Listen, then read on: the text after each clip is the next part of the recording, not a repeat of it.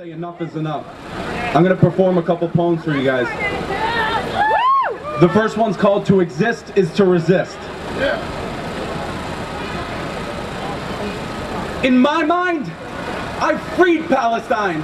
Envision the dream that just needs to be seen. Olive trees in ecstasy. Orange groves that lead to our roads. No blocks filled with cops, no 10-year-old shop. Freedom is what I got. I understand my grandmother's plan to live on her bought and paid for land. And though it isn't in her hands, it remains in her heart. Every time another's killed, we go back to the start. 1948, the date they make us remember the star and scars of David. And we're the ones who've hated. We've been raped and berated by bullets and forced immigration, squatting and settling, left wrestling with the best Zionism has to offer. And while the U.S. fills its coffers, we're seen as monsters. Our people blow up in pain, black-eyed and half insane. Wouldn't you be if an Israeli bullet penetrated your child's brain? I vision Palestine in my mind with the chosen, frozen in time to realize their morality's blind, to take back generations of crime and put an end to apartheid.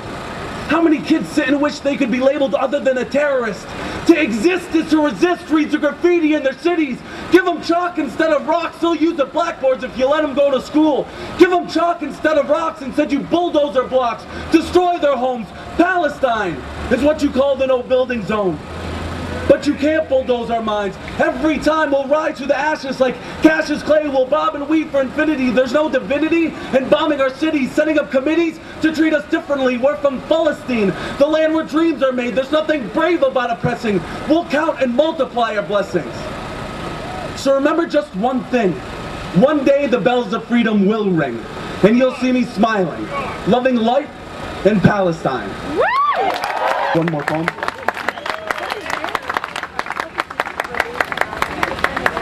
Like Anthony Arnault said, I think you have to understand the global struggle. This next poem is called "Free Yourself," and it's about the global struggle.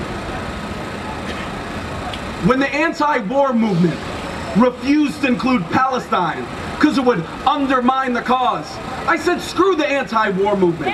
This society will never see improvement if there are restrictions on justice. Because if that gay man, environmentalist, or feminist doesn't give a damn about Immigration Day, they can't expect anyone to relate to their cause. Until we realize that Sudanese is Iraqi, Canadian is Mexican, American is Iranian, the sins of empires and agendas driven by rich men, not regular citizens, will continue the vision of global warming. The war on Islam is the war on poverty. As the West attacks ghettoized societies, we hear the screams of those that perished in New Orleans. We hear the shrieks and massacres in Jenin. As West Village mothers dress their babies in Che Guevara onesies, a raped college girl crawls to her phone to call home. And while black males make up 40% of the prison population, class regulation gets white kids in Colorado a slap on the wrist for Class A substance. But Compton kids, they get 3 to 5 for the same crime. If we can't all see the connection in our lives, then nobody can cry when their child dies. Because empathy is the only thing that can rectify this tragedy. Not war, not free trade, not the capitalistic way. The cans in our minds lead to the decay we see today. So go out and free Palestine, free Lebanon, free Iraq, free Afghanistan and Sudan, free embargoes and sanctions, free ourselves from the hell we've created.